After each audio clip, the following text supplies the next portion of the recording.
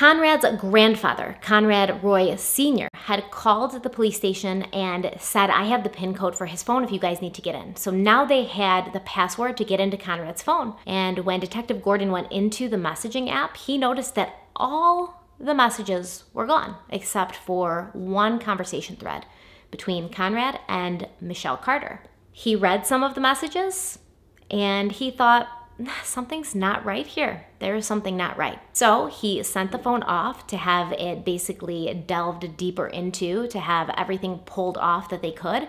And he called the district attorney's office and he said, do we have something here? Like, what can we do about this? And that's when they began investigating Michelle Carter, who is at this point cozying up to Conrad's family, who is posting pictures of Conrad on her Facebook page, writing about how he was the best thing that ever happened to her, literally screaming for attention. Poor me, my boyfriend died. Poor me, please comfort me, please pay attention to me. On Monday, July 21st, Detective Gordon went to Lynn Roy's home and asked her if Conrad had any access to computers at the home. And Lynn said he did, that there was 2 computers in the home that he would use. So Detective Gordon did take those computers. This is also when Lynn Roy informed Detective Gordon that there had been a suicide note left in a notebook for Michelle. And Detective Gordon was like, I'll take that, thank you very much. It's okay though, because Lynn had already read the note to Michelle over the phone, but Michelle was really desperate to get her hands on that note. You know, she wanted proof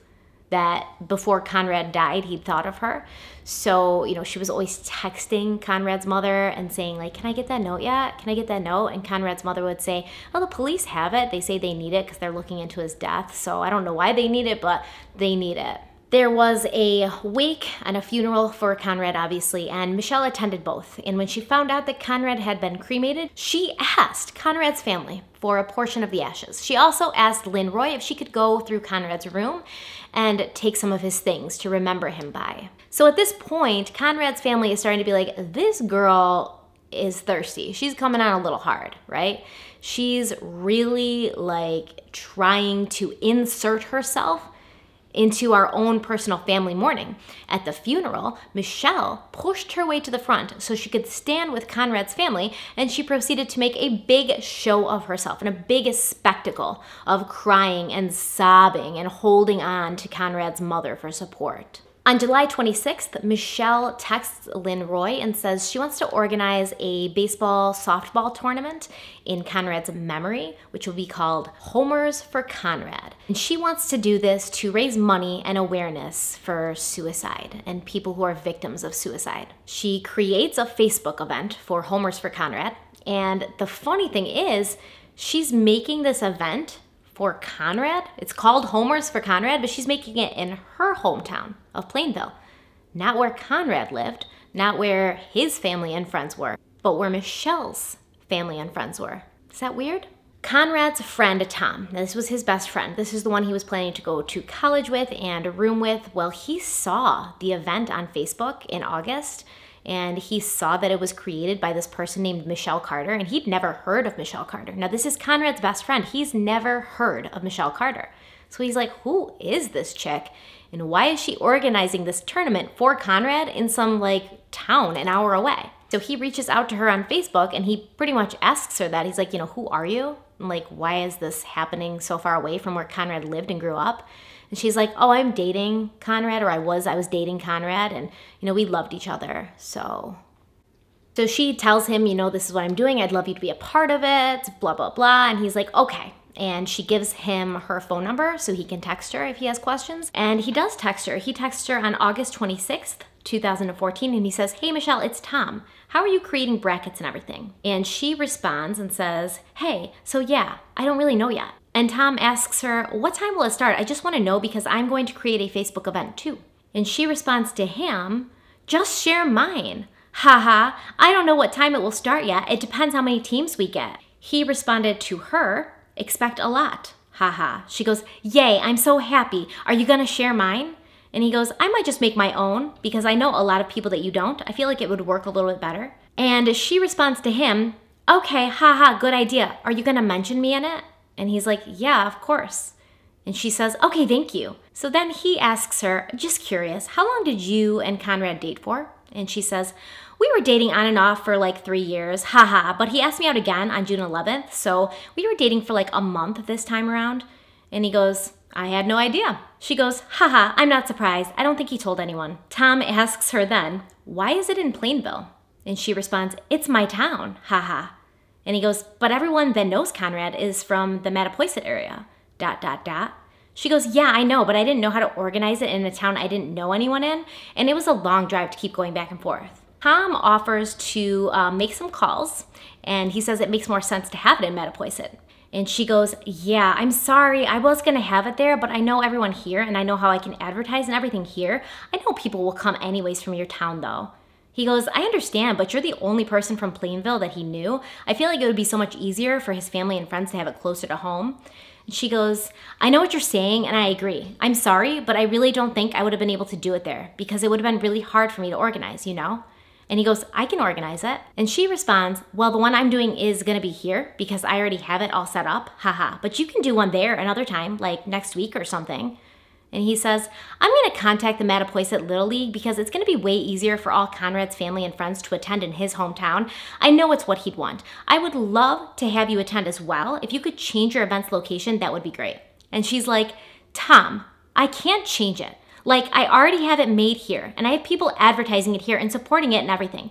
I'm sorry, but it has to be here. Like, I'm sure everyone will come from your town. It's only 40 minutes away, and it's a fundraiser for him, so I know people will come. Like, this was my idea. I created it to be here. Haha. He said, I understand. Just curious, how many times did you meet him in person? So Tom is coming for her hard. He knows something's fishy about this girl. And she says, why are you asking me all these questions? He goes, just curious because we were so close, but he never mentioned you. Not trying to sound messed up or anything. She responds to Tom and says, I know what we had, and he does too. He was the most special and important person in my life, and he told me the same. He told me everything about why he killed himself and all that he was feeling. We were endgame. We both knew it. He didn't need to tell anyone that. I'm so happy he had a friend like you, though, Tom. He really loved you. You know what you guys had. I'm not going to pretend like I knew your friendship, but I just know it was special. Hold on, I'm getting heated. I'm getting heated now. So then Tom tells her, you know, he's creating his own event post because more people know him, so they'll see it, and then they can go to the place in Plainville where she's having it. And she says to him, I'm not kidding, this is real. This is what she says to him. Okay, awesome, thank you. You're not taking credit for my idea, right? LOL. And he goes, no, I'll credit you if you really want. And she goes, haha, well, I mean, I'm hosting it like it's my idea, but you're like my co-captain now. And she wants to make sure that when his friend shares it on Facebook, he gives her credit for creating it and coming up with the idea. Does that sound like somebody who's really concerned with suicide awareness? Does that sound like somebody who's doing it for the right reasons or somebody who's doing it for attention? Steal my idea, make sure you give me credit? Like, I can't even believe she felt comfortable saying that. Homers for Conrad, Your Honor, in September, she and Tom Gamble get into it, where he says, why is it in Plainville? He didn't live there. I planned it. Don't take credit for my idea. He's dead, Your Honor. This is his best friend, and she's mad because he's going to try to take credit for her idea, because if it's in another town, she's not going to know everyone. If she's not in charge, people won't see her as the grieving girlfriend. Conrad's father lets Detective Gordon know about Homers for Conrad, and Detective Gordon sends another officer there to observe. And they also wanted to make sure that the phone number that was under Michelle Carter's number in Conrad's phone was actually her phone number, that it wasn't just somebody else he was talking to who, you know, he'd written Michelle Carter under. Basically, they could not wrap their heads around how this normal looking girl could have done and said the things that Michelle said to Conrad. They couldn't wrap their head around it, so they had to make sure. So the guy goes to observe her and he says, you know, she's in her element, basically. She's extremely happy and extremely good spirits. She's surrounded by people who are basically there to support her, you know, all her friends and the sports team from her school and the teachers and all the whole town came out to support Michelle, who lost her boyfriend. So she's in a very good mood. She's very pleased with herself. But they do call the number to see if she picks it up, which she does, so it's her phone, and now they know. And at this point, the Fairhaven Police Department haven't given Conrad's family any indication that they think Michelle might have been involved. They're keeping that to themselves for now. But at this point, they knew that Michelle and Conrad had maintained contact right up until the point that he died. So they were like, we got to find out more about this girl. They got a search warrant for her phone and her computers, and they went to school where they found her in the gym to speak to her and let her know because they needed her phone. And they actually recorded this conversation, and you can tell in the beginning she has no clue why they're there. She's just playing a game, you know. She's like, I tried so hard to save him. I've never tried to save anybody so hard in my whole life, but I just couldn't do it. And they're like, hey, did you talk to him that day at all? And she's like, no. And then they're like, okay, well, we have a warrant for your phone, so we're gonna need that. And then she's like, what? You need my phone? They're like, yeah, we have a warrant. We need your phone. So she gives them her phone. And then her father, who's waiting outside, they all drive back, Michelle, her dad, and the police officers. They drive back to Michelle's house where they sit down and have a conversation with Michelle and her parents, who are extremely helpful and cooperative. Like, they hand over the computer that Michelle would use at the home, and they give the detectives the code to Michelle's phone, so they don't know what the heck's going on. They don't think their daughter did anything wrong, so they have no problem cooperating at this point. But the cell phone and the computer provided the detectives with the proof and the evidence that they needed to actually arrest Michelle in connection with Conrad Roy's death. Now let me tell you about some other texting conversations that they found in this phone with other people. And I swear to God, I can't make this stuff up. It's going to blow your mind. This girl had some serious issues. Okay, so first we have Allie Ethier. She was a camp counselor during the summer of 2014, and Michelle volunteered at that camp. Before July of 2014, Allie and Michelle had never communicated personally. They had just been involved in group chats and group texts with other camp counselors and other volunteers. But in July, Michelle actually texted Allie personally. This was July 12th, 2014, the day that Conrad died. Michelle texted Allie, and she was like surprised because Michelle had never texted her before, but she responded. At some point in this conversation, she asks Allie, do you have a boyfriend? And Allie's like, yeah, I did, but it didn't work out. And then Michelle's like, yeah, I get that about it not working out. Like, I have a boyfriend too, but he's got some serious problems right now.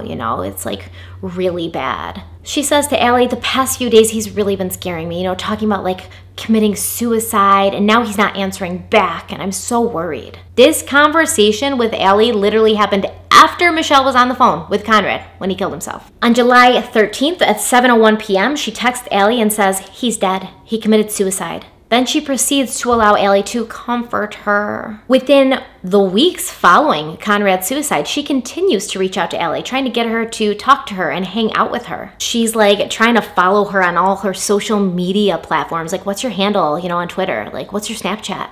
She's generally just being incredibly thirsty, and Allie's, kind of responding very distantly, very minimally, and Michelle just keeps going. She literally even texted her to ask her, did you like my Snapchats? If you have to text somebody to ask them if they liked your Snapchats, they're not looking at your Snapchats. She would just keep asking her, do you want to hang out? Do you want to get ice cream? Do you want to go to Six Flags? Do you want to come over? I nominated you for the Ice Bucket Challenge. You have 24 hours to do it. And Allie keeps making excuses, like, I'm working, I'm busy, I can't come over. And Michelle keeps trying. On August 15th, she even asks Allie, like, I have a question. Do I text you too much? And Allie's like, no, not really, but I'm just really busy, so I'm not always like on my phone. And at one point, Allie literally has to tell Michelle, like, you talk about Conrad's death a lot, and I get it, like, it's upsetting to you, but it makes me uncomfortable. So, because that's what would happen. Every time Michelle felt like Allie was pulling away or wasn't talking to her, she would bring up being devastated over Conrad. And when Michelle Carter began texting you on or about July 12, 2014, how would you describe your relationship with her at that time? I didn't know her very well at all. At that particular time, other than camp-related activities, had you ever spent time with Michelle Carter? No. So when she began to text you on July 12, 2014, what was your reaction? I was kind of surprised. When Ms. Carter tells you her boyfriend committed suicide, how many days have you been talking to her? Only a handful, if that. Olivia Masalgo was another person that Michelle forced her friendship on. They used to play softball together, but they didn't really hang out outside of softball. Michelle would complain to her that she didn't have any friends. Nobody wanted to hang out with her. We were friends in the sense that I was there for her when she was going through things, but but not every day, like best friends. Would you or go anything. on weekends? Would you hang out with her? No, not really. At school, would you hang out with her? I would see her at school, and You'd see her, but would you hang out with her? there wasn't really much hanging out at school Okay. for me. Would you call her up to go to her house at all? Not much. And so you would primarily see her at softball events or in the school hallways? Yes. Now, when you were back at high school with Michelle, is it fair to say that she expressed to you that she felt like she had no friends? Yes. I'll allow it. Yes. And did she send text messages to you about that? Yes. I'm going to point your attention to a particular text. Could you read that to us, please? No, stop, I'm not. Stop telling me how wonderful and beautiful I am and how I'm such a funny girl because beautiful girls get invited to parties and their friends call and want to hang out. They don't spend Friday nights alone and funny girls don't lock themselves in their room to cry. And now, on that same date, 6:33, could you read that for us, please? Livy, I have like no friends. No one hangs out with me. And at 6:40, 15 seconds. I'm alone all the time. And would you actually, at that time, did you ever go to her house on weekends, or did you hang around with her outside of school? Again, mostly if this was junior year, then not much. She told Olivia she was often alone, and sometimes she would lock herself in her room at night and cry. There's all these texts where Michelle's like, I'm fat, I hate how I look, and Olivia's like, no, you're beautiful, you're fine. And then Michelle will be like, thank you, and then later she'll be like, I'm so fat, I hate myself, and Olivia will be like, no, you're fine, like we all have a friend like this, right? We all have a friend like this, and it gets exhausting. She texted Olivia on July 13th to tell her Conrad had committed suicide, and then on July 20th, she writes, he told me he was going to do it soon and stuff. I just never believed him. Because every night when he said he was going to do it, he didn't. So that night when he actually did it, I couldn't believe it. I was talking to him on the phone when he killed himself, Liv. I heard him die. I just wish I got him more help. I wish I would have called someone to stop him that night. He would have probably did it a different night, but at least I would have got more time with him. At the end of the day, I just really miss him. He was who I talked to until 3 a.m., and now he's just gone. But his mom called me today. She found a suicide letter he wrote to me. He didn't write one to anyone else. His mom said I was the most important person in his life. So to know that just means so much to me. His mom never said Michelle was the most important person in Conrad's life. They didn't even know she existed. They didn't even know she was dating Conrad. His family literally had met her once. His friends didn't even know she was on the planet.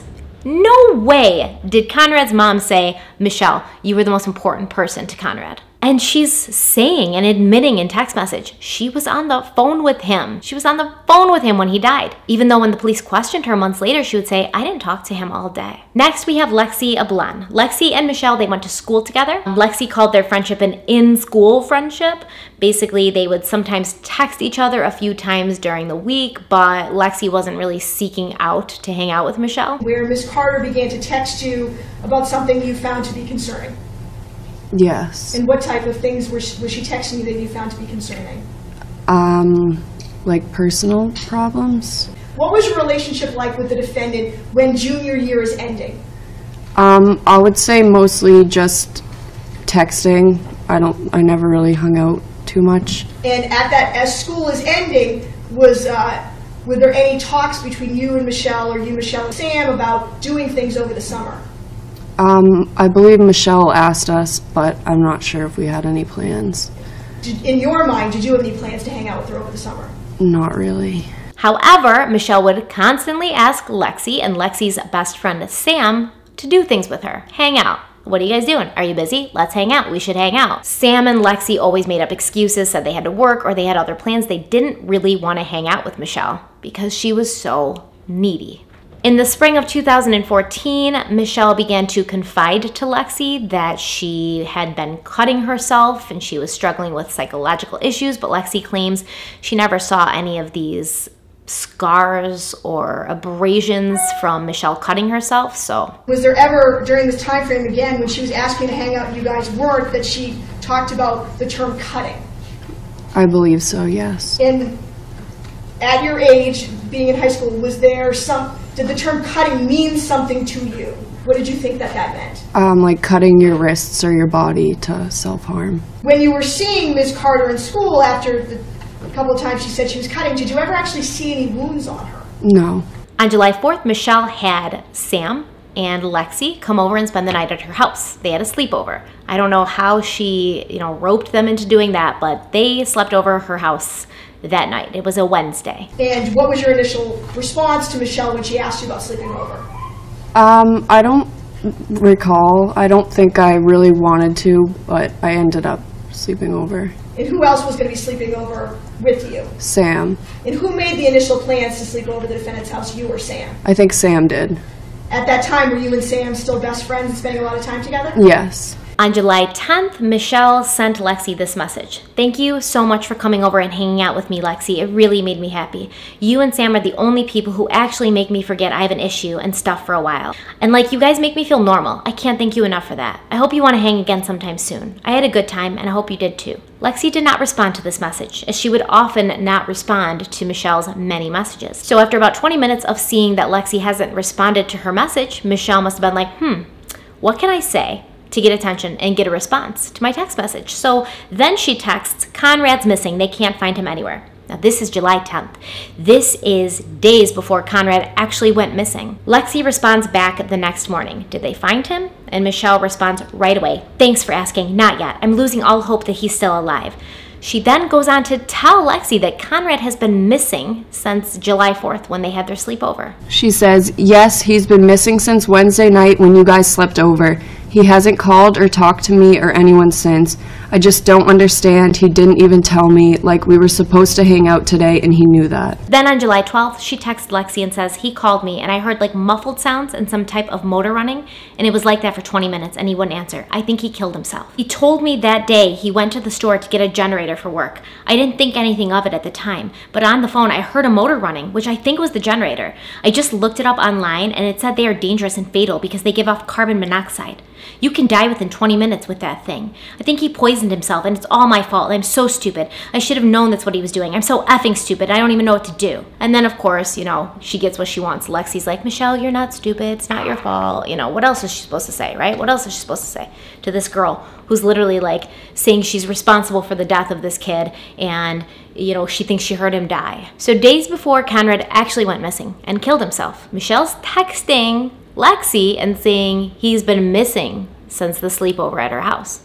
She doesn't know where he is. And then the night that he actually does kill himself, she texts Lexi and says, I think I was on the phone with him when he did it. On 7/21, July 21st, she texts Lexi and says this: I'm going to Conrad's tomorrow to go through some of his things with his mom and to get a suicide letter that he wrote to me. I know Sam wants to see it and stuff, so maybe we can do something Thursday if you're free, or Friday. Lexi responds, he wrote you a suicide note? And she goes, yeah, he did, and only for me. His mom found it. And Lexi says, that's amazing. She goes, yeah, it just means so much to me to know that I was that special to him. His mom said I was the most important person in his life. If you want to read it, when I get it, you can. You and Sam are the only people I want to read it. I doubt it. I guarantee you if she'd gotten her hands on that note, she would have posted it on Facebook. Did you want to read the suicide note? I don't think I really cared too much. In August of 2014, Michelle tells Lexi she still has feelings for this Alice girl, right? This Alice girl from before, and that she thinks she's bisexual. And she asks Lexi if she's okay with that. And Lexi's like, yeah, whatever, I don't care. And Michelle's like, thank you so much for accepting me. And then she goes on to tell Lexi in the text messages, do you know Allie? She's a counselor at this camp I volunteer at. I think I like her, I have feelings for her. She then continues all month to get Lexi to hang out with her, or try to get Lexi to hang out with her, always asking are you free? Can you come over? Can I come over? Can we see each other? What are you doing? What are you doing? At this point, senior year, would she still have been asking you and Sam, and not asking what Sam told you, what you know yourself via text message or in person with Michelle or over the phone, was Michelle still asking you guys to hang out? Yes. And were you hanging out with her? No. And then at the end of August, she texts Lexi, hey, I just made the Facebook page for Homers for Conrad. I'm famous now, LOL, go check it out. Next up is Sam Boardman, Lexi's best friend.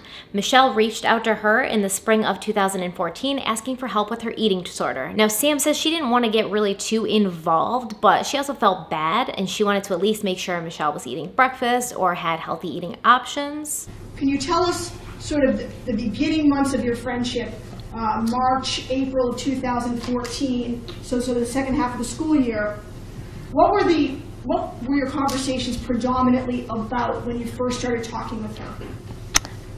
So predominantly it was probably about like food intake, or because I think she really reached out to me particularly, or I noticed, if she needed help with, any kind of eating disorder that she was going through. So I think it was basically just trying to reach out for help in that sense. Or I didn't want to get too involved in it, like on day to day.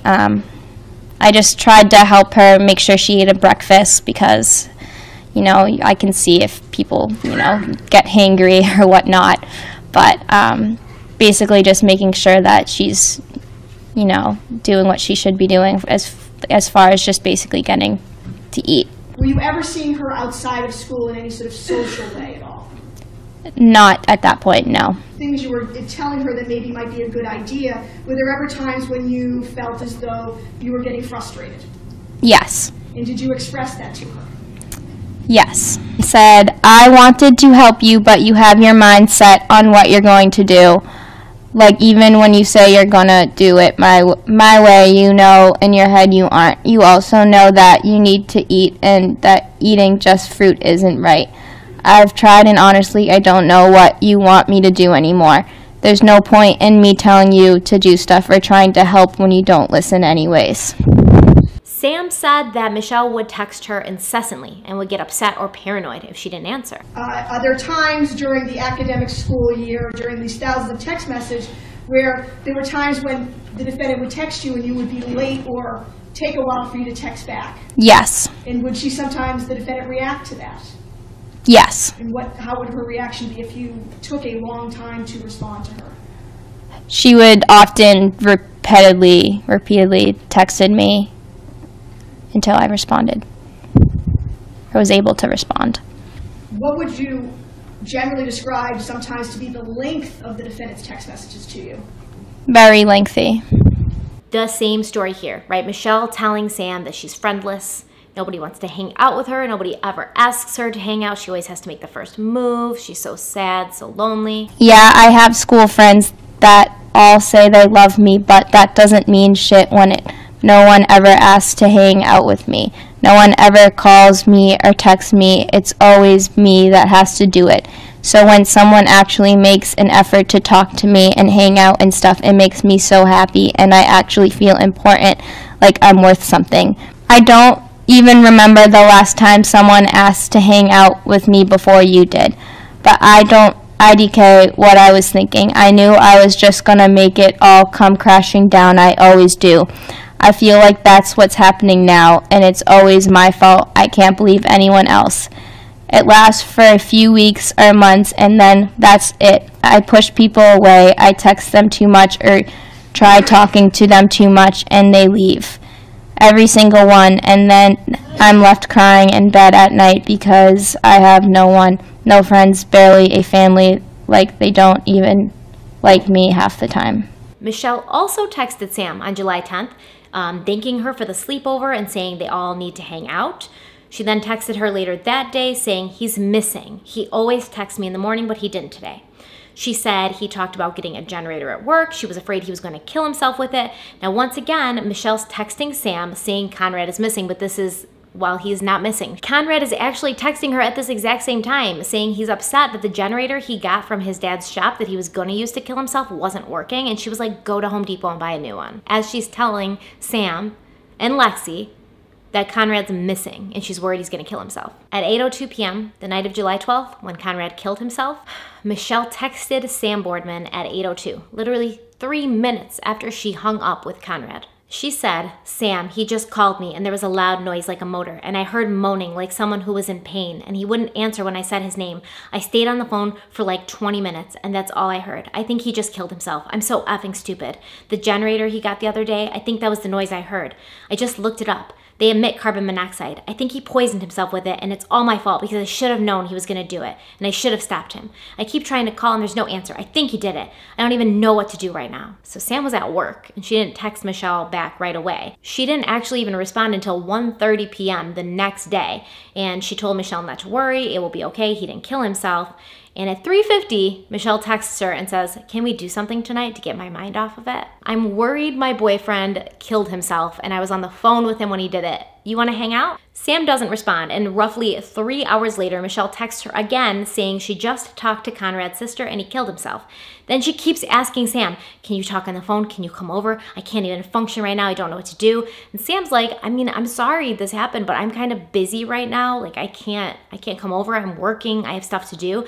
And Michelle keeps pushing for the attention. She spends the next couple of weeks just playing the victim with Sam, trying to get her to hang out, asking, can she come over? I really need help. I really need somebody. And on July 21st, Michelle texts Sam this. I just got off the phone with Conrad's mom about 20 minutes ago, and she told me that detectives had come to go through his things and stuff.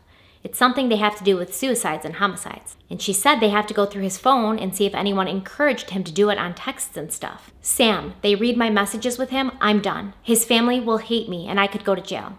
Sam responds, don't worry about it, Michelle. They will see that you were his closest friend and that you were there for him and loved him. They will see how he was going to do it despite what others said. Additionally, they wouldn't tell his family if you were to encourage him unless it was really bad, like bullying, which it was the opposite of.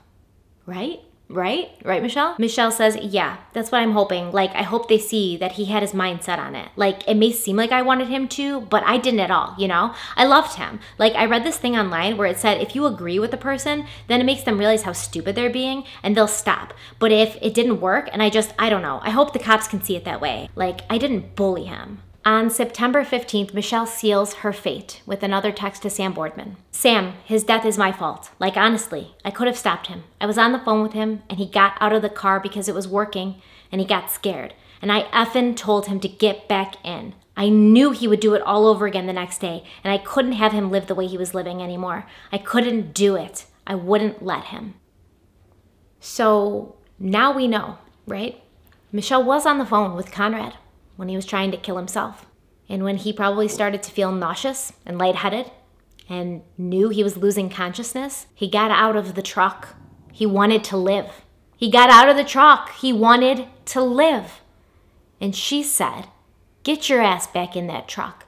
Don't be a baby. You promised me. You said you were going to do this. I knew you were all talk. Get back in there and finish this. After Conrad died, Michelle called his phone dozens of times that night. She also texted him constantly in the days after his death. On July 16th, sweet dreams, babe. I know you're up there smiling down on me. I'll always smile back. I love you forever. On July 19th, I just went to your funeral. It was beautiful. Your uncle made a wonderful and heartfelt eulogy about you. He talked about all the good times and memories, and then mentioned how you were struggling at some points. We all knew you needed help, and I'm so sorry I didn't do enough. I'm sorry I let you do this. I should have stopped you. I miss you so much. I wish you could have seen how many people loved and cared about you. Maybe then you'd still be here. I told your mom I would come over and hang out with Camden and Morgan. I'll do that soon. I also went to Kmart and put flowers in a shell down at your memorial because we first met in Florida, and your life was the ocean, so I thought it was nice. Read the message I wrote on it today. I said goodbye to you, but it wasn't forever. I love you so much. I'm smiling up at you. Do you see me? You're my guardian angel. I know you're smiling back like you always said. On July 30th, haha, did you see me struggling on that hike today? I gotta get back in shape. I'm gonna do it for me and you. I love you and miss you every day. I'm looking up at the stars. Do you see? On August 18th, today has been 1 month since you passed. It was a hard day for all of us. I hope you were looking down with a smile. I just hope you're finally happy, babe. I miss you more and more each day. I love you. Michelle was arrested and indicted on February 5th, 2017 on the charge of involuntary manslaughter. And she was charged as a youthful offender, which is basically a step up from a juvenile. In Massachusetts, if you are under the age of 18 but you do something that seems pretty horrific like this, they can charge you as a youthful offender instead of a juvenile. But it pisses me off a little bit, right? Involuntary manslaughter. Involuntary manslaughter is like something you didn't mean to do. Like, I was texting in my car and I accidentally hit somebody and killed them. That's involuntary manslaughter. I made the decision to text while I was driving, but I didn't expect to kill somebody and I didn't want to kill somebody. Involuntary manslaughter suggested something she didn't mean to do. And I think she did mean to do it. I would say, and I don't know if you agree with me, let me know, but it seems pretty clear that she wanted him to kill himself. In June of 2017, she opted for a bench trial, which basically means she waived her right to a jury trial.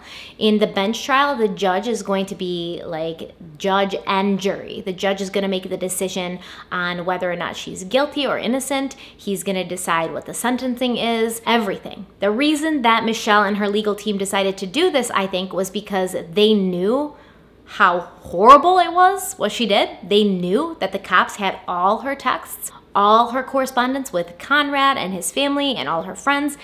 And when put in front of a jury, 12 normal people would feel like I feel, disgusted by this, absolutely horrified by this. And they thought, because there was really no law saying you can't tell somebody to kill themselves, they thought they'd have better luck with a judge who would abide by the law instead of, you know, functioning on an emotional level. But they were wrong. In her trial, her defense team said Michelle was a victim. She was struggling with her own mental issues. She was weak-minded. She had her own things going on, and Conrad basically used her to help him commit suicide. That he was the driving force, that he was the dominant one in the relationship, and he manipulated her and took advantage of her weakened mental state. There is a long, continuous plan of intentions by Mr. Roy to take his own life. Sadly, that he did not think hospitalization would work for him. He did not want hospitalization. You will see in the records in August of 2013, he actually refuses to be brought in inpatient. He does not. Patient refuses. You'll see in the records that his mother said, I don't think he can wait a week, but he refused in any event during that time. This is somebody who wanted to eventually take his own life. It was his decision. He chose to get in that car. He chose to breathe in the fumes. Despite the speech of Michelle Carter telling him, I thought you were going to do this, I thought you had plans to. You will never see Mr. Carter pick up the phone. The evidence nowhere shows in this case, Your Honor. They picked up the phone and called 911 or blocked her call. Simply the block call feature. There's nothing like that. He chose to continuously communicate with Michelle Carter. Even after the time that she changed from, I want to save you, go to McLean Hospital, you will see that even when she advocates, encourages him to complete his plan, he doesn't tell her, stop this, don't call me, lose my number, stop texting me, block call, nothing of the like. He continues to use her for his support to carry out his plan. That is obvious in this evidence, Your Honor. Dr. Bregan, Michelle's psychiatrist, testified that in July of 2014, Michelle was involuntarily intoxicated by her medication. She was psychotic, deluded, and out of touch. The prosecutors were not buying this, of course, so they said Michelle was going to camp. She was hanging out with her friends. She was texting her friends, talking to them all the time. She was regularly seeing a therapist, but she was psychotic. How was she able to do all this stuff, but she was psychotic? How was she seeing a therapist regularly and the therapist didn't pick up on the fact that she was psychotic? And Dr. Bregan was like, no, I mean, she was like, you know, delusional. And the prosecutor was like, but you said she was psychotic. There's a difference between being psychotic and deluded, so which one was it? So they basically grilled him a little bit. But you would agree with me, sir, at the time you're testifying she was involuntarily intoxicated. She was under the treatment of a therapist, correct? Yes. And you didn't even try, you didn't even call that therapist? No. Now, you would agree with me, though, you're talking about all of these relationships the defendant had. She herself complained that no one ever wanted to hang out with her and nobody liked her. Yes, she's welcome to adolescence. Well, sir... And also, I think that she had that sense even more than most, but more than most, she reached out to try to fill that emptiness that she felt, the vulnerability. She reached out, and she reached out mostly in good, kind ways. Sir, she would send, you would agree with me that her texts tended to be extremely long, correct? That she sent to these people, her friends. No, the only really very long texts, I believe, are from Conrad to her, talking for pages about how miserable he is. I don't know of any very long texts from her. Maybe there's one or two, but the longest ones in there, they're Conrad's. Okay. She very, very, very much is in need of making contact and engaging people, but it's around real stuff, and she helps people feel better. Sir, as I said, isn't it true that at some point or another, most of these girls tell her to back off and to stop? No. No? I think maybe I missed it. I can only remember like one or two. One or two girls? Yes, I'm talking about the girls that she's just texting with. I'm not talking about... But in general, sir, how many girls are you aware of that told her to back off or she wasn't supposed to contact? No, that's a different matter. Objection, Your Honor. Well, as to his awareness of other people, I will allow his awareness. Thank you. Do you have any such awareness, Doctor? Yes, I have an awareness that at least two girls asked her to not relate to them anymore. It wasn't particularly around just the texts, it was a relationship. Right. They didn't want to have a relationship with him. So two, outside of text messages, you know of at least two girls who told the defendant that not to contact them anymore. Yeah, and they were separated in time. And I asked you during our cross-examination about whether or not she was depressed, and you testified, isn't it true, that the defendant had no signs of depression for the 2 years leading up to Conrad Roy's death? Yes, I did. I was actually quite mistaken. I found out after the voir dire. The involuntary intoxication is a legal concept. Right, The but it's not in the involuntary, DSM. and is not in the Good. DSM. Next question. What are you diagnosing her with that is in the DSM? Because you referenced the DSM in your report. Well, it's just basically it's a substance. If I were to go in the direction of just looking at the psychiatric diagnosis, it would be the substance-induced mood disorder with SSRIs. Okay, great. If you could find the criteria for that in the DSM-5, so we can go over it, please. Well, that's in different places. One place one would go is to mania. And you would agree with me that the therapist describes her appearance as good eye contact, well-groomed, correct? Okay. Yeah. All right. Short-term memory intact, judgment good, correct? Mm-hmm. Behavior, no abnormalities, correct? Yeah. Her affect is appropriate. Her long-term memory is intact, correct? Yeah. Her insight is good, correct? Yeah. Risk of self-harm, none. Risk of violence, none, correct? Yeah. Well, Her attitude, yes.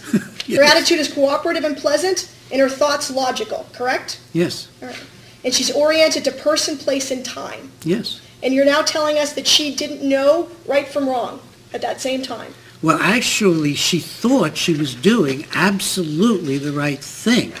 But this is how she always appears to adults, and this is why I didn't have the information that was in her texting with her friends, and in particular with Conrad. Yeah. This is how she always looks. That's why I got fooled. They also pointed out that in March, Dr. Breggins had basically diagnosed Michelle as mentally sane, like she was fine. And he only changed his diagnosis 2 weeks before the trial. Now, the prosecution suggested what I believe to be true, is that Michelle basically pushed Conrad to kill himself because she wanted the attention that would come from being the girlfriend of somebody who committed suicide. The school year had ended, so she wasn't seeing these girls all day during school. She wanted them to hang out with her, and they were not hanging out with her. She texts her friends, "Oh my God, he left me a note. His mother said I was the most important person in his life. He only left me a note."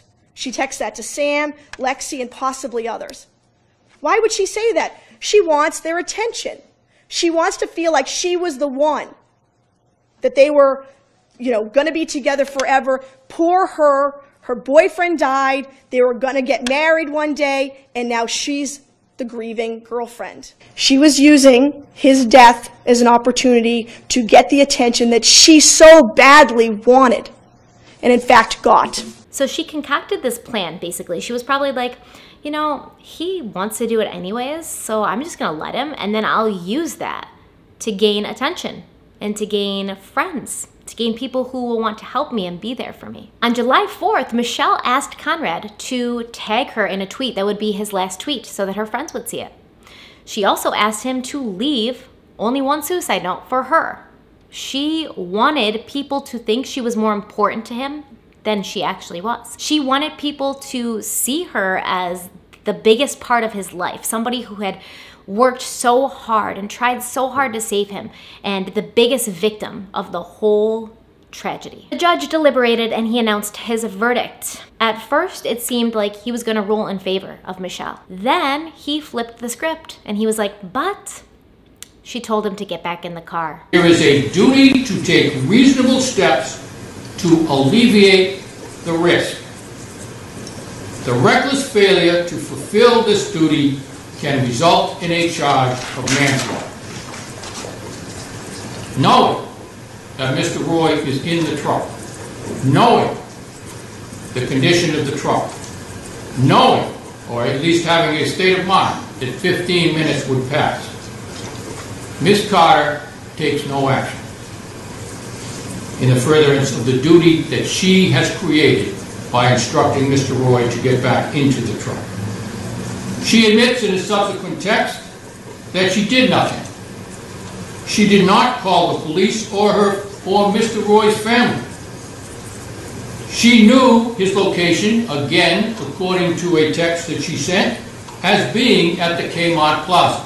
And finally, she did not issue a simple additional instruction: get out of the truck. Consequently, this court has found that the Commonwealth has proven beyond a reasonable doubt that Ms. Carter's actions and also her failure to act, where she had a self-created duty to Mr. Roy since she had put him into that toxic environment, constituted each and all wanton and reckless conduct.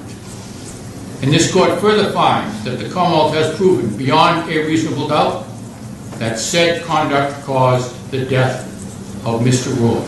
And she cried while the verdict was being given. The judge also allowed Michelle to remain free on bail until her sentencing hearing, which was on August 3rd, 2017, where she was sentenced to 15 months in jail. Her lawyer pleaded with the judge to allow her to stay out of prison while they appealed it, because they were going to appeal it to the Supreme Court. And when they did appeal to the Supreme Court upheld the judge's decision. On February 6th, 2019, just this month, the Massachusetts Supreme Court upheld the ruling, and Michelle Carter is now serving her sentence in prison. So what do you guys think about this? There have been a lot of people who say this is an issue for First Amendment rights. You know, you should be able to say whatever you want. But that's not necessarily true, right? Because not all speech is protected. Hate speech isn't protected. Is a person telling another person to kill themselves, not even, you know, in a mean way, like go kill yourself, but literally saying like, you know, you're gonna be better off. You're gonna be happier. You're gonna be at peace now. Like lulling them into this sense of security that they're thinking suicide will bring. Is that protected under free speech? Is that protected under the First Amendment? In Massachusetts, assisted suicide isn't legal. So why would this be? Why would anybody think that Michelle Carter should have gotten off with no punishment? She told him to get back in the car. To anybody who thinks that you can't or shouldn't be held accountable for the words you say that cause other people's actions, I would ask you to look at the case of Charles Manson. Charles Manson never killed a single person with his own hands. He told his family to do it. But Charles Manson died in prison. He spent the rest of his life in prison for the deaths that his words caused. Words can hurt. Words can cause somebody to do something they might not have done. I truly believe that Conrad could have gotten better. Is there a chance that Conrad Roy would have gone on and still ended his life? Yes. There's also a chance that he would have gotten help. There's also a chance that he would have gotten himself out of this dark spot he was in and gone on to live a very happy life. He could have gone on to, you know, go to school for 4 years and get married and have children and take over his family business and then teach his sons and his daughters how to run the family business. He could have had a very, very happy life. He might have struggled with mental illness forever, might have always had to have participated in therapy and kept up on his medication, but he could have been okay. So the actions of one young girl who was starved for attention, who had gone for so long getting attention by being a victim, by being somebody who used her mental illness as a way to basically have people feel sorry for her because she felt comfortable being the victim. She felt like that was the only way anybody would pay attention to her or give her attention or hang out with her, as if she was a victim and she was damaged and broken and people felt sorry for her. She had gone so long doing that and people were kind of like over it at this point. They were like, we don't really want to hang out with you because all you do is talk about how you're sick and you're cutting yourself and your eating disorder. It's getting old. She needed something else to be the victim about. So she talked her boyfriend into killing himself so she could use that for attention for herself. And I think it's pretty clear that you guys can see how I feel about this. I think, honestly, 15 months is too short of a sentence. I think she should have gotten a much longer sentence, and I think that would have sent a message to people out there who think it's okay to bully people on the internet, who think it's okay to tell people, go kill yourself, or you're worthless, nobody likes you, you should just end your life. There's no reason to do those things or say those things. So maybe those kinds of words shouldn't be protected under free speech. Maybe those kinds of things should be considered legitimate threats. The First Amendment shouldn't give people free rein to just go ahead and manipulate and control whoever they want, especially if they know they're in a weak mental state and in a weak emotional state, to manipulate them to do whatever they want, to kill themselves for their own benefit. So I think it's good she's serving time. I hope it makes the next person who wants to do something like she did think twice before engaging in that kind of disgusting behavior. Let me know what you guys think in the comments. Let me know if you think Michelle was in the right at all. Let me know if you think she should have gotten off and not gotten any time, or let me know if you think she should have gotten more time. And try to be polite. Please remember that there is a family out there who lost their son, and there is another family out there who lost their daughter, because honestly, her life's pretty much never going to be the same. So we have to really be sensitive. There are families out there whose children are involved in this, and we want to be respectful, and we don't want to say anything that would cause them any more pain than they've already faced in their life. Okay guys, let me know what you think. I can't wait to hear, unless my comments get completely blacked out again. And I will see you guys on Friday, and then there will be a new Mystery Monday on Monday. Stay kind and stay beautiful. I love you guys. I feel it in my bones, like a blaze of fire dancing in the cold. Oh, like the rhythm of the sun. Well, I was wide awake until the dawn upon her face, and the echoes of our song as it hummed along, saying everything is gonna work out fine, and all the hopes we have will fall in line, 'cause love will take all our pain away. So stay with me, I need you.